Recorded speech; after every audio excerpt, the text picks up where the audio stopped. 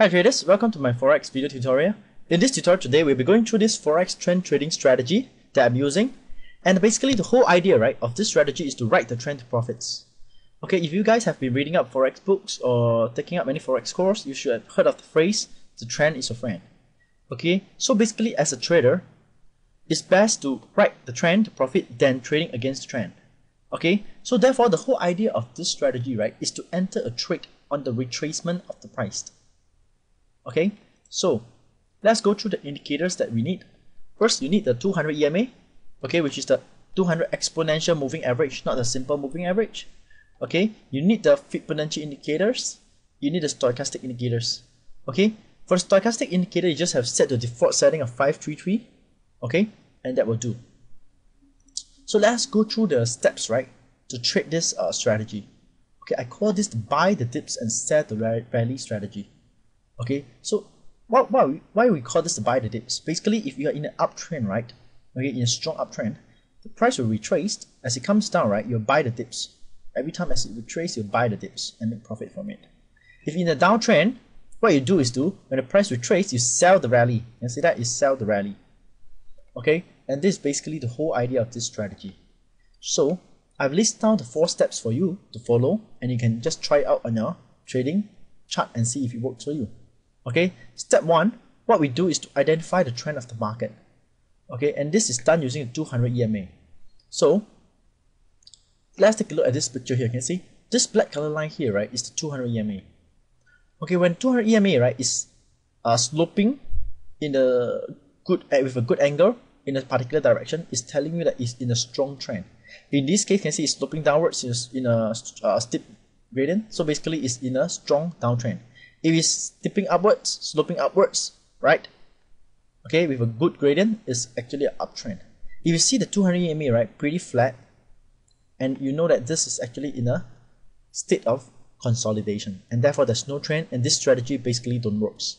When there's no trend, this strategy don't works.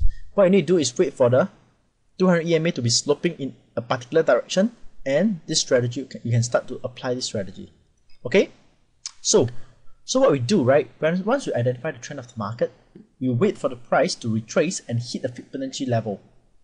Okay, the best will be the Fibonacci 0.382, 0.5, and 0.618.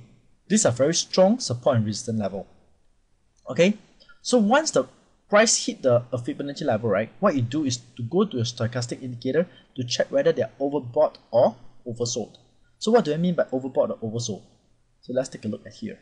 You can see here, okay, the stochastic indicator, right, comes with a 20 and 80 line. Okay, the 20 level, right, means that anything lower than that is a sign of oversold. Anything higher than 80, right, is a sign of overbought.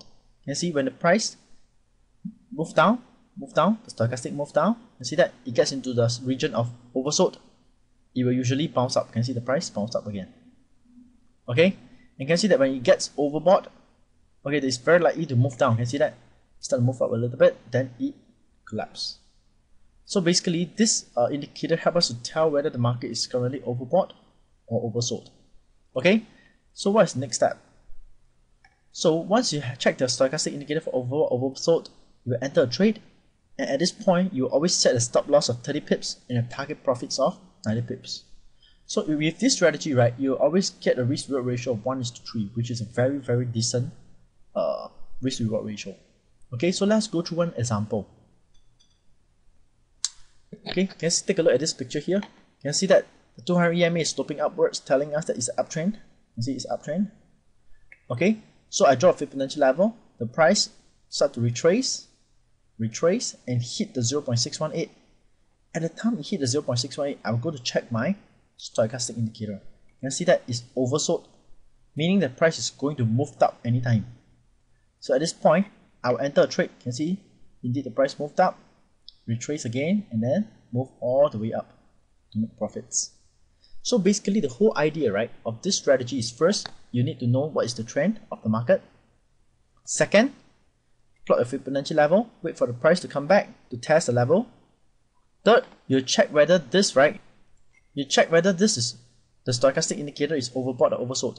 If you are going to go long, going to buy, you must wait for the stochastic indicator to go oversold. if you're going to sell, right, you're going to sell, you must wait for the stochastic indicator to go overbought. Okay, and basically the whole idea of this strategy is combined within these 4 steps, and I hope that you guys understand what I'm trying to tell you in this strategy here. Okay, for more indicator tips, right, and trading strategy, you can simply visit my blog at forexindicator.org. Okay, this blog is basically written by me since 2009. Okay, and here I share a few of the indicators that I'm using and how I use them, and the forex strategy that I'm trading, and how to trade them. Basically, it comes with a forex FAQ session whereby the subscriber of my free newsletter can ask me questions. So you just simply can subscribe to my newsletter here.